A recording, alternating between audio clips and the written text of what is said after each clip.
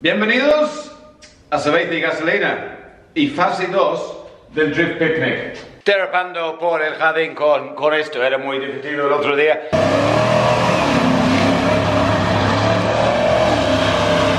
Pero ni he empezado. Ahora voy a empezar el trabajo de verdad.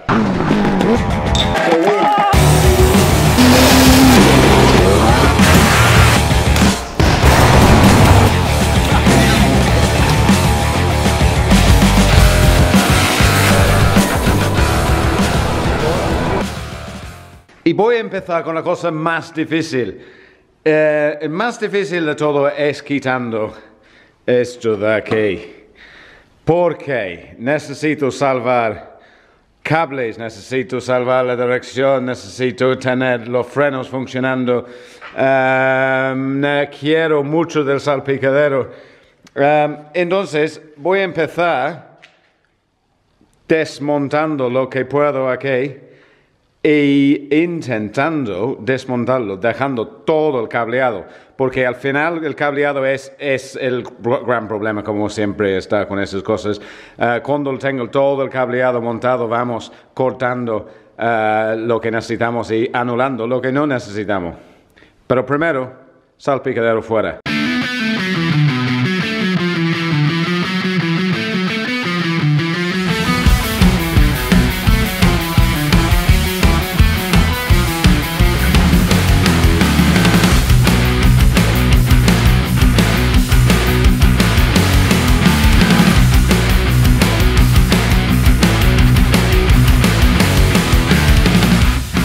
Bastante desmontado. Y la cosa tan guay es hay muy pocos cables. Pero no solo son muy pocos cables, hay un enchufe grande donde se pasa por el cortafuego. Entonces este va a estar facilísimo. Voy a quitar la columna del volante y así puedo ponerlo en el suelo y puedo ver que son todos esos cables. Pero ¿dónde estaba? Mira, he empezado a quitarlo. Puerta, las cosas que no estaba muy seguro, para que cuando llego a simplificar los cables, sé qué es cada cosa que puedo ir quitándolo. Por ejemplo, todos los enchufes amarillos siempre son de airbag, y obviamente no necesitamos nada de esto. No tan mal nada, yo he visto muchísimas instalaciones de cables muchísimo más complicado que esto. Esto no parece muy difícil nada. Acabo de desmontar los pedales, entonces ese era bastante fácil. Este sí es más problemático, obviamente el refrigerante que va a escapar, no pasa nada. Pero no quiero que todo el gas del aire acondicionado se escapa. Pero no sé si tengo otra manera de tratar con este problema. Voy a empezar a desmontarlo a ver qué hay, a ver si hay una manera de pasar las piezas, pues supongo que no. Vamos a comprobar cuánto gas tiene en el sistema. Porque no sé. Oh, qué raro. Yo pensaba que el aire funcionaba. Joder, estaba seguro que estaba funcionando, pero quizás el radiador recibió un golpe o algo. Está totalmente vacío. Casi mejor, porque bueno, es mejor. Hay masas por todos lados. Es que sigo encontrando más. Estoy desmontado como 10 ya. Los tubos de aire acondicionado van con algún sistema de compresión o algo, que no hay manera de abrirlo. Bueno, siempre hay manera con radiar.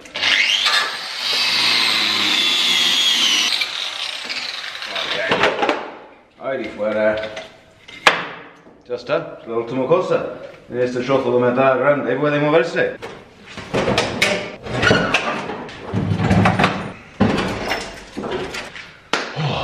Sí.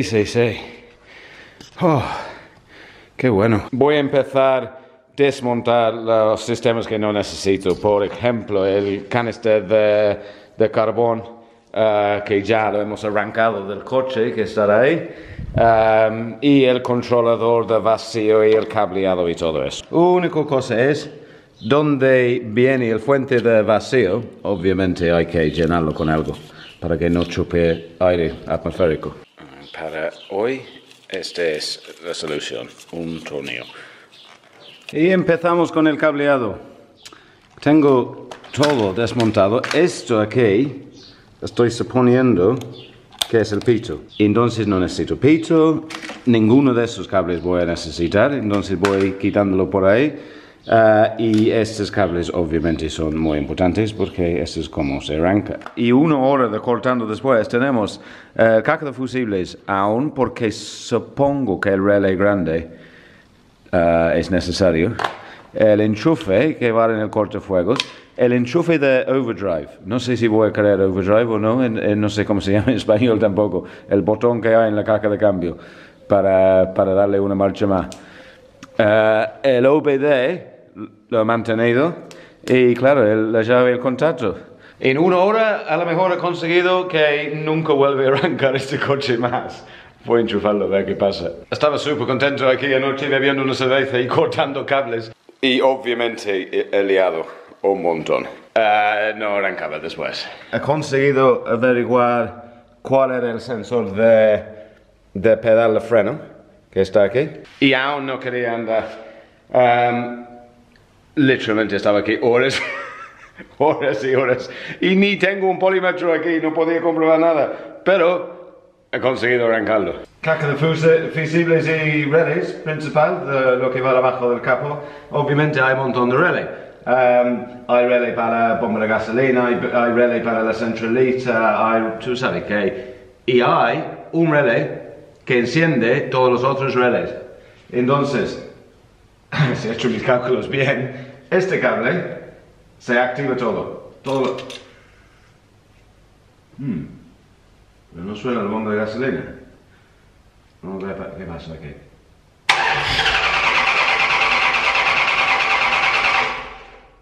Exactamente, no suena la bomba de gasolina. ¿Por qué?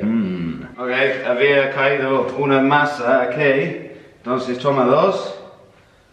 Y... suena la bomba de gasolina.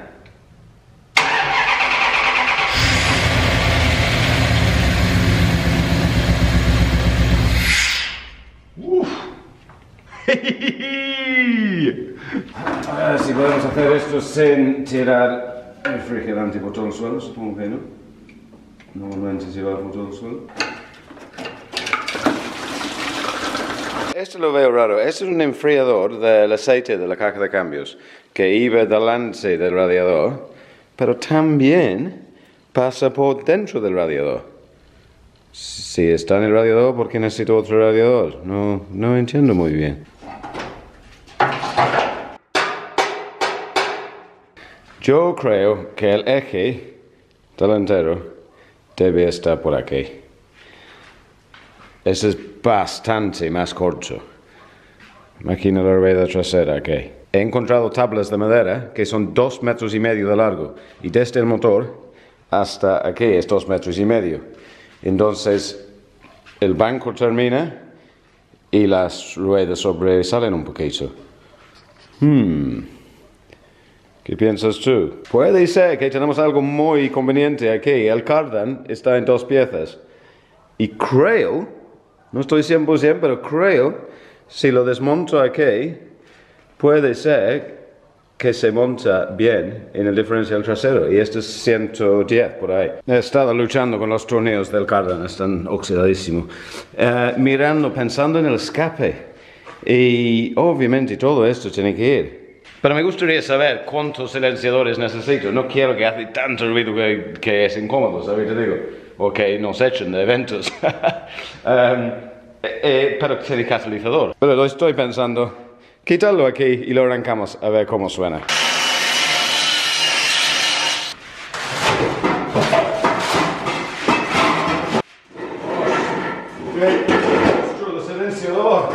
Yo creo que sin esto suena más. Eso es que estoy pensando yo. Ok. Y arranca.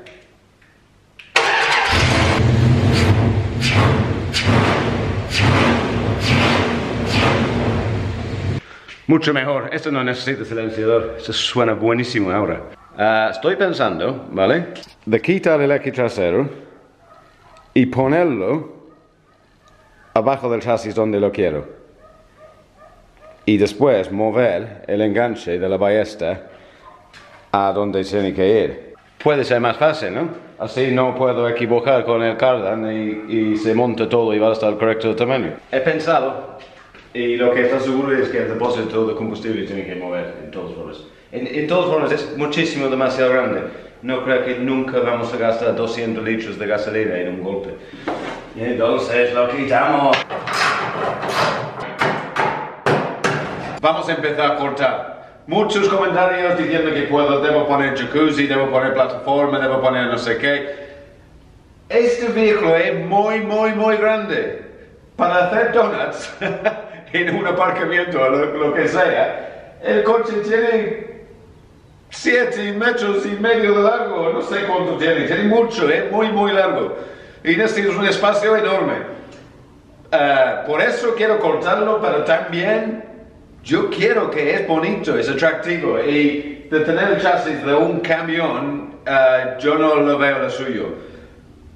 Y tengo algunas cosas muy guay. Mi plan es quitar 1,10 m moviendo el eje delante, porque el cardan es 1,10 m y puedo quitar uno de los dos con un poco de suerte. Vale. Y tiene ballestas.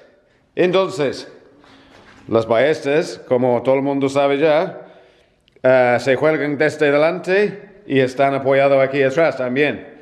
Yo no quiero todo esto. Yo quiero que el banco de picnic termine donde está el eje trasero. Entonces, no puedo colgar la ballesta. ¿Qué hago? Y aquí es lo que voy a hacer. Por casualidad. Compré hace años para un cliente. Voy a poner 4 link, balones de neumática, calderín, y vamos a ponerlo con suspensión neumática para que se pone en el suelo. Yo lo quiero en el suelo. Si yo voy a montar neumática, lo quiero hasta abajo de todo. Bueno, vamos a empezar con el culo cortando el chasis en dos. Aquí es donde va el eje. Entonces, este es como el máximo puedo dejar del chasis. Yo tengo el coche apoyado encima del gato y tengo el chasis, el parte trasera apoyado con la pluma.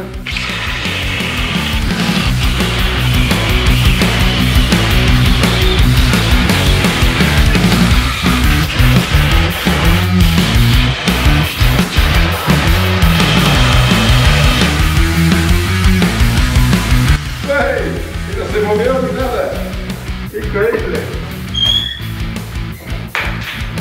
Ahora que tengo la radial a la mano, seguimos cortando.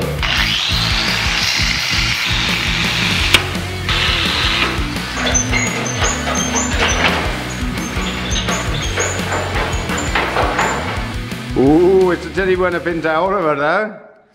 Esto no está mucho mejor. Un poco más corto. Sí. Próximo paso, creo. Yo nunca he hecho esto. Creo que el próximo paso es montar estas cosas aquí. Entonces voy a limpiar el eje un poquito y poner un par de puntos. No creo que este ángulo importa mucho. Yo creo que lo que es importante es que los dos lados quedan iguales. Voy a ponerlo a 90 grados de soporte de ballesta, literalmente con un par de puntos para que pueda mirarlo y ajustarlo si es necesario.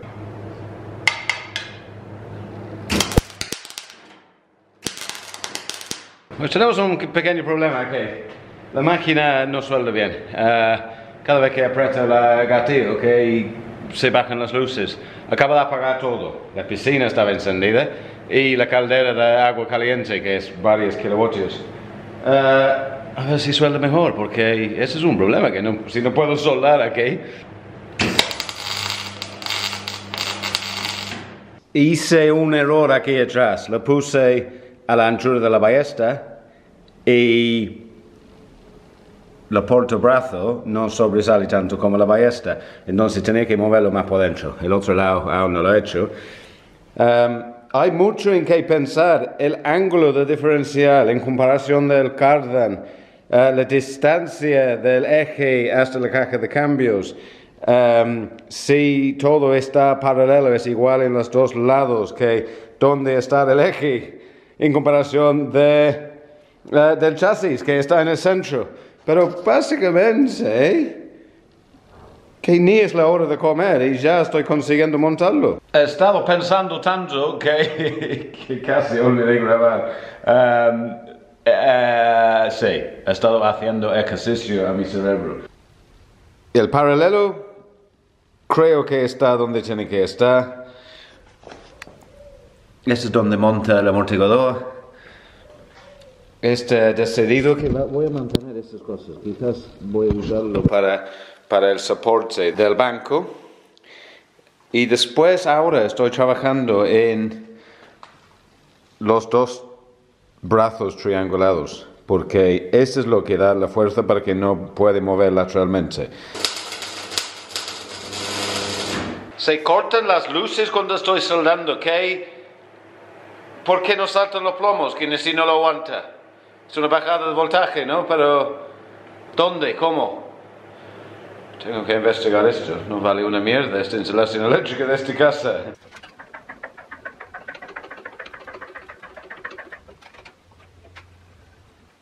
Ahora tenemos que pensar en la suspensión neumática.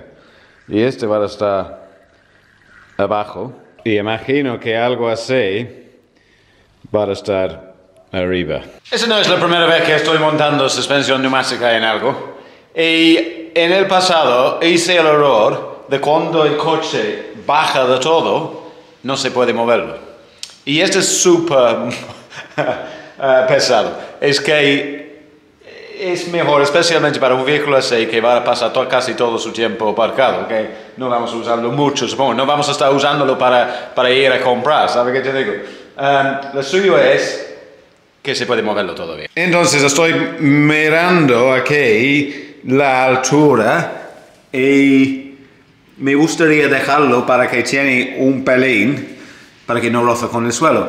Tenemos un límite natural aquí, que es cuando este brazo toca la viga. Yo creo lo que depende de la suspensión trasera es cuánto puedo bajarlo adelante. Tenemos que dejarlo a nivel. Entonces tengo que bajarlo adelante. Hay varias maneras de hacer esto. Hay muchas cosas que puedo desmontar. Y después estoy pensando, ¿tú sabes qué? Voy a coger la radial y cortar las muelles y sacarlo en piezas. Es mucho más rápido. He quitado el amortiguador que estaba en el medio. Pero también creo que a lo mejor estos amortiguadores no van suficientemente corto para bajarlo todo lo que pueda. Un poco a poco.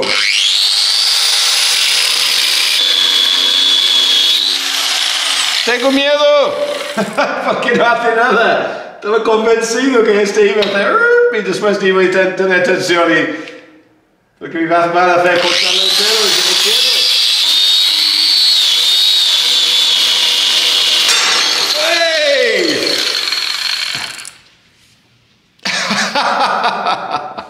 Bueno, mejor que desmontando todos los brazos y todo, ¿no? Me costó un disco. A ver si tengo otro disco por el otro lado.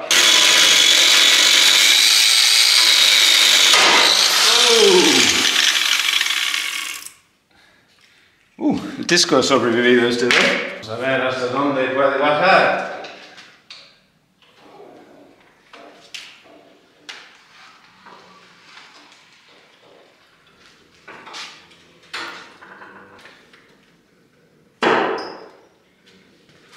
¿Cómo pensé?